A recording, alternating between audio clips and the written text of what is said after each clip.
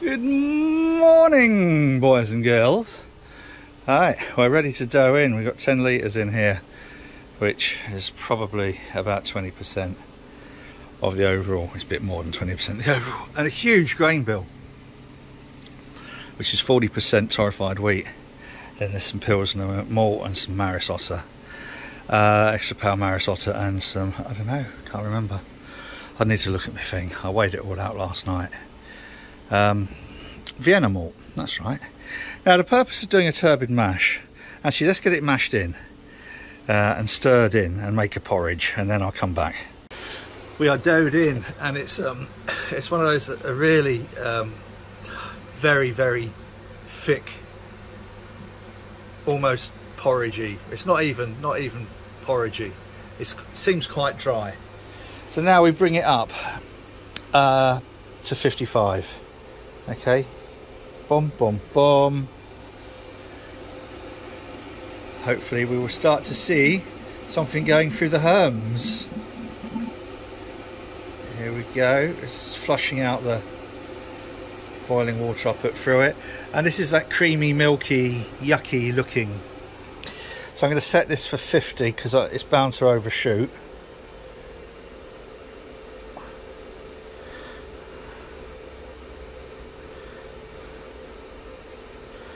Now this is slightly different from a normal brew. The stainless pot ready, so we're going to pull probably about 2-3 litres off of this first rest, thick, creamy, yucky, and then we're going to maintain it at 85 degrees in there. This really is, I don't know, like more of a cake than a mash. It is pretty dry. Anyway, the stages are: first bring it up to 45, let it sit there for 15 minutes, which is what I did, and then, now what I've done, because it was too dry, I've put a little bit extra water in there, so I'm going to run it through the herms to bring it up to 55. Reason for that, technically you would normally let's open all these, get it going. On, and we want that up to 55. I was doing it by hand, but it's probably worth letting the herms kick in. It will overshoot a little bit, but that's purely because of where the thermo well and the PT100 is placed. So that will just recirc now. I'll give it a little stir just to help it up to 55, and then also that would help. Then rest it again, and then I'm going to draw about three maybe 4 litres off, and then we're going to boost this up to, I think, about 65, 66, and leave it there for 45 minutes. And very, very long sparge, thanks to the Valentine. It will be an exceptionally long sparge. So that's creeping up reasonably well, going through the herms. Come back when we're ready to draw some off. Well, depending on where I take the measurement in here, there's a difference of about 10 degrees.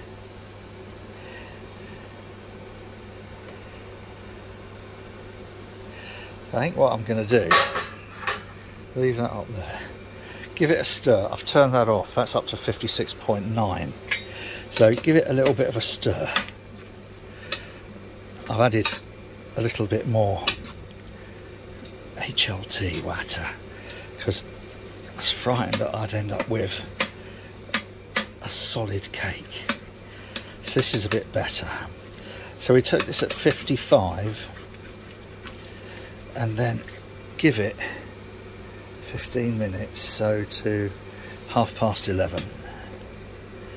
I think I'm going to close the shutter door because it's pretty mild today, but I don't want to be dropping the temperature too much. So let's chuck that in there. See, that's 57.3, 57.4, 57.8 there. We've got here 55, 54 point, yeah. So, you know, it is fairly diverse temperature range in there. Yeah, so give it to half 11 and then draw off and pop in that pot over there. So I've pulled off about 3 litres, not bad for a Friday morning, and I'm going to raise the temperature, can we see that on there, up to 88 and then hold it at 88. It's got a wee way to go yet.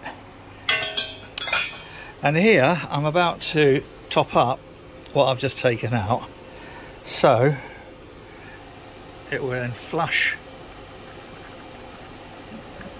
what was in the herms. I love that. That's ever so pretty. I'm not using the underback. I might do later. I'm going to see how we go with the sparge. So we're now going to bring this up to 65 and then leave it at 65 for 45 minutes.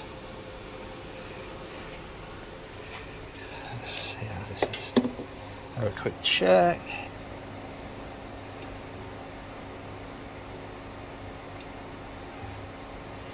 Oh, I can't be bothered to wait. I'm just going to check this. I don't want to overfill. So 1, 2, 3, and a little bit, tiny bit more.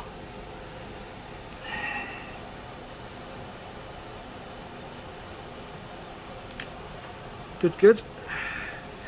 So now turn all of these off, and I can then reassemble the herms circuit to get it up to, hang on, what am I doing? Oh, come on. 65, you dickhead. Right, good. If you're going to have a PID, you might as well do it automatically. I've been doing it manually, you see. But let's do it automatically, see where we go. Right, reassemble it and then get the circuit going round again. Maintaining that at 88 degrees was something of a challenge. What we're doing now is very gradually, I haven't opened this fully, we're very gradually dropping this. So I'm going to take 10 litres out into there, and then we're going to raise the mash temp to 78 degrees. This is sort of where we're starting to drag out all of those strange extra sugars. Now, the history behind the turbid mash, as I understand it, is to do with taxation. And I think there was a law called, or a tax called the mash tun tax in Belgium, where you were taxed on the size of the mash tun. So I wouldn't have much of a problem here. However, because of that, they had to find more inventive ways of getting their mash sorted. And the way that they did that was by having a multi-stage mash to get more out of the grains than they would normally by using the British, what was known as, I think it was known as the English system. Make sure all of these are done up, haven't I? Yes, there we go, brilliant. So that's now, the lid's on so I can't show it going into boil kettle. So yeah, so they had to become more inventive. What happened after they abolished that tax though was interesting, in that they went down to the sort of like the basic our mash system, which is a single infusion mash. And they found that the resulting beers were actually quite thin and tasteless, and so as a consequence they went back to doing the turbid mash. Now what this does, this process does, is it pulls out both fermentable and non-fermentable sugars. The fermentable sugars are the ones that Saccharomyces, normal beer brewing yeast, would normally convert to alcohol. But then there are a whole load of residual, I think it's something to do with long chain sugar, something like that. I ought to read up on it really, shouldn't I? That would be a good idea. That then things like the Brettanomyces latch onto and convert. So it's a long stage. So you've got your Saccharomyces comes in first and eats all the good sugars, then what's left, the Brett comes along. So it's a long process. The ones I've got up there, upstairs, sorry, up there, I'm on a camera, I can't just point. Oh, I can, there you go. They've been up there for a year now. I'll be tasting them tomorrow when this is cooled down and into the fermenter. So now, right, yes, anyway, sorry, I'm going to flush through with 95 degrees, bring this up now. I did run a little bit through, bring this up to 75 or 78, can't remember. Go and have a look. And this is the last of the second runoff. So that's the first runoff in there.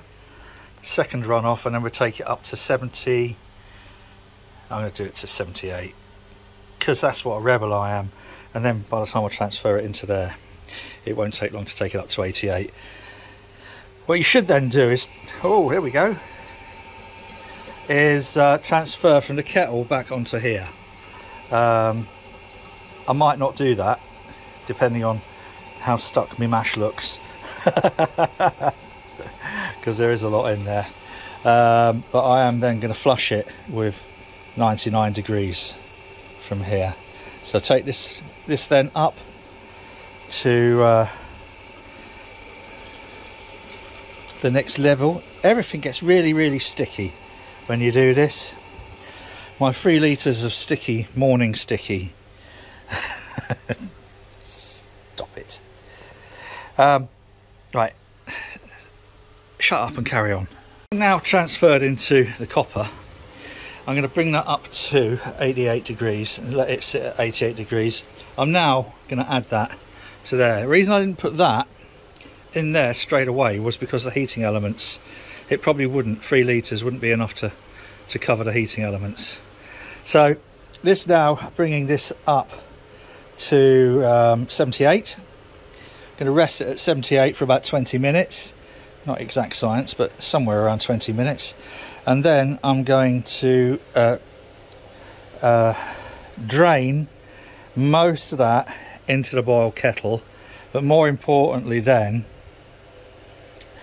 I'm going to do it very gradually, obviously using the underback, or the grant, as Americans will call it. I don't care, call it whatever you want, it doesn't bother me, as long as it works. So we will then have a nice gentle into here, and then I'm just going to give it a very gradual. Probably not going to use the Valentine. I'm just going to let, hopefully I've got a nice grain bed filter here. I might vol off a little bit, do a circulation a little bit, just to start getting some clarity here, and then very gradually top up here to about 45. So quite full actually, and then because it's going to be a long boil, it will come down to about 32, I should think, which is about what I'm going to chock in to the Koelschip. So this is coming up nicely. I should really, in fact I'm going to drop that around to 77 because it will overshoot.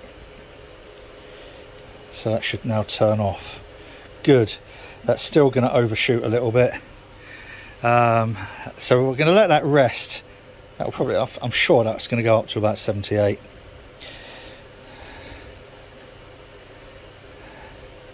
Yeah, that, I don't know.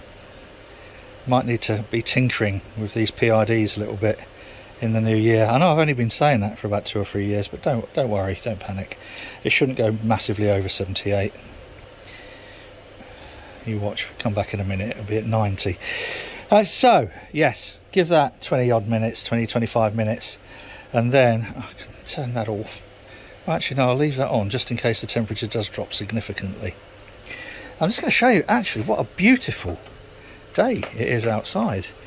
I just heard on wireless that this is the warmest New Year's Eve on record.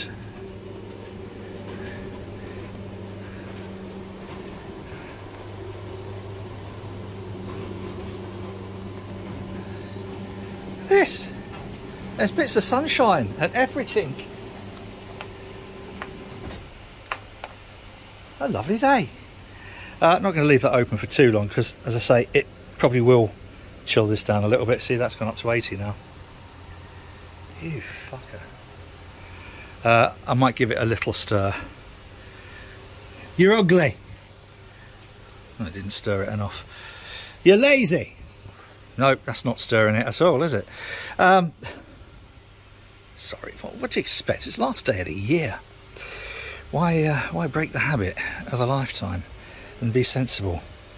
I need to get this done. It's actually 1:30 now, and I was supposed to be meeting some friends to test a new Smod beer. 2 Smod beers, 2 Smod stouts at 2. It's going to be a bit later than that, so I'll send Richard a message now. Send him a photo of this as well. So yeah, give that 20 minutes. That's going to take us up to about 10 to 2. Transfer most of it in here and then give it a really hot sparge to drop all that out. I think I did the reasons for turbid mashing, didn't I? Yes, I'm sure I did in the previous clip. So this now, I'm going to pop in there. This is where the grant really comes into its own. This is the speed at which I'm draining the mash tun. Getting ready here to flush this out.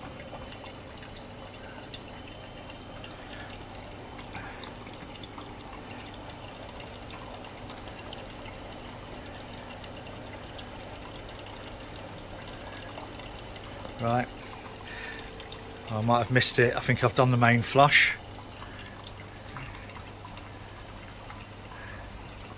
Good. Getting the air out of the system. This pump doesn't seem to be operating as effectively as perhaps it should. Oh, I don't know. Yeah, that'll do. Let's cut the power off for that. And get the sparge ball on, ready. I'm not going to sparge it yet. I'm going to wait. Going to get a couple of these out of here, just nice and gently, throttled right back. It could speed up, but I don't want it to. So I don't want too much draw on that grain bed.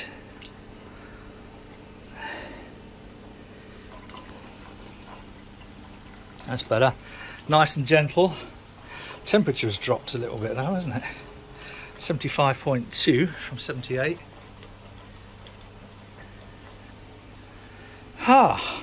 And then this is sitting nicely at 88. I've put the first one off back in there, and then in a moment I'm going to flush it, going to sparge it gradually with 99 degrees. That's probably quite warm, but we've been through all of those stages: 35, 45, 65, 75, with a couple of degrees either way. 78 I think we was at. So we should have a nice range of fermentable and non-fermentables in there, ready for the little natural beasties to get their teeth into over the next year or so. Let's just speed that up a little bit. Right, good. Now the sparge needs to keep going until we're at 0.2 Plato, and so I get a chance to switch the easy dens onto Plato mode.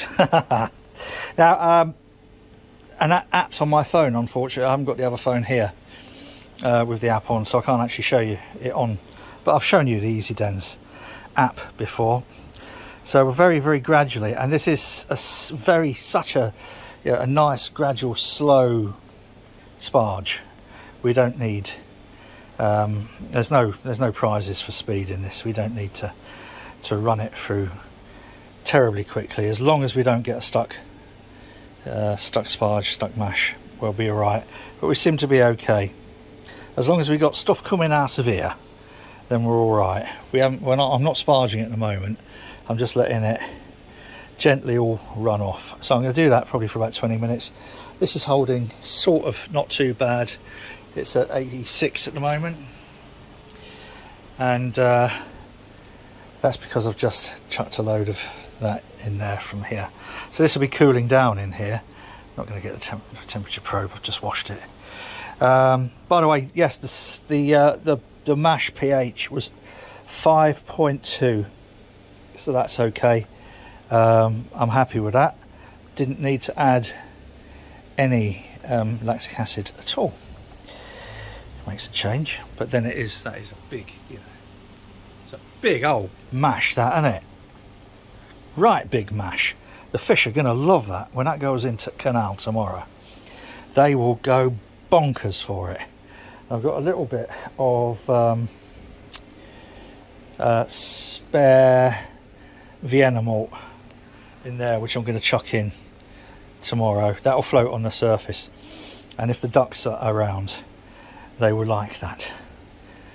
Right, so I'm not going to film any more of this. I'm going to come back when we're pretty much sparged out, and this is loaded up, probably somewhere up around here, I should think, quite high anyway. Now here's a problem. Oh, actually, maybe not so much of a problem. Today's, as I said, the warmest New Year's Eve on record. And it's about 21.5, 22 degrees. Now the problem is, that's sort of almost like summery temperature.